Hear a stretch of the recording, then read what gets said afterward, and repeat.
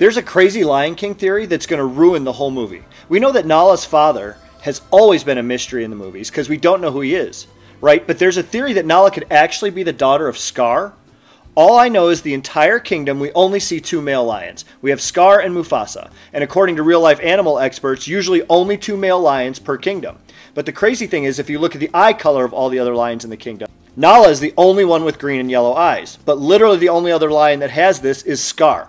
There's no way Disney did that on accident. And since Mufasa is the brother of Scar and the father of Simba, that means Simba and Nala are first cousins. And they're related and have babies together. Did this just ruin the movie for everybody?